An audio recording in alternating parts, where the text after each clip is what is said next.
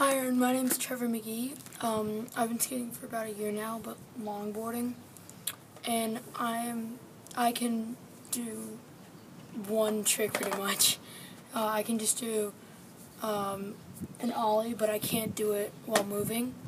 So I need your help. All right. Hey man, so thanks a lot for sending your video. I really do appreciate it. I love teaching people from longboard to ollie. Not ollie, just like that. Cool, so that first ollie actually looked pretty good.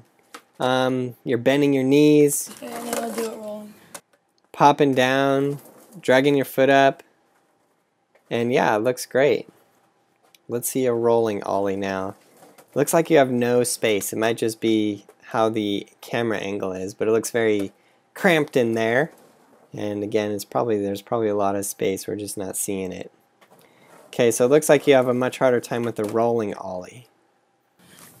Yeah, if you can give me some help, that'd mean a lot. Thanks. Cool, so again, thanks a lot for sending your video. I think it's super awesome that you started out longboarding and now you're moving to learning how to do tricks on a shortboard. We should be teaching everybody to learn how to do awesome tricks so they can be incredible skaters. Cool, so your flat ground ollie looked pretty good. Flat ground, they're all flat ground. I should say you're not moving ollie. Definitely practice it more and more and more and more and more and more and more, and just build up your ability just so you can do it.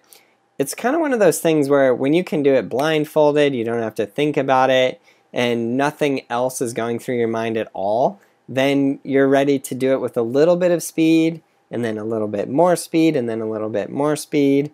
It looked like when you're going, you might have just been going a little bit too fast. Like I bet if you started out just going a bit slower, even if you like pop the ollie, then you basically stop with no speed. Well, you're building yourself up.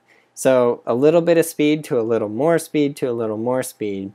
For me, watching your video and watching you do it when you're moving, it almost just looked like more of a commitment slash fear type thing. Like your back foot came off the board and it looked like you just weren't quite sure about what to do and so jumped off. So that's why I say build it up on small little baby steps. Just a little bit of speed and then a little bit more and then a little bit more, then a little bit more. And if you ever have a hard time with doing it with a little bit of speed, take it back and just do a bunch of ollies on flat. I recently did a live skate support. I don't actually think it's up on the channel yet, with Lance ollieing over a, I think we did two actually. It was Lance ollieing with speed. Well, that one would be really helpful for you. I don't know if it's up yet. And the other one is Lance ollieing over a Euro gap, which is like a little bump to gap, which he did need quite a bit of speed for, so he practiced with speed just on flat. And kind of what I went over with him is very similar to you, but it did take him a surprising amount of confront and actually just not being scared. He just had to get over the fear factor. Because when you're going fast, now all of a sudden it's like, whoa, I can't fall going this fast.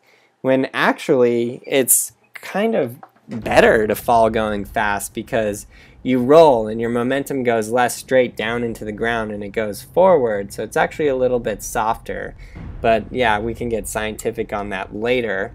Anyways, I hope that helped you. I hope you got some tips from this video. And yeah, for any of you guys looking to learn these tricks and more, definitely get Skateboarding Made Simple. There are 5 different volumes. It's available on iBook and at brailleskateboarding.com. Thanks for your support. You guys are the greatest.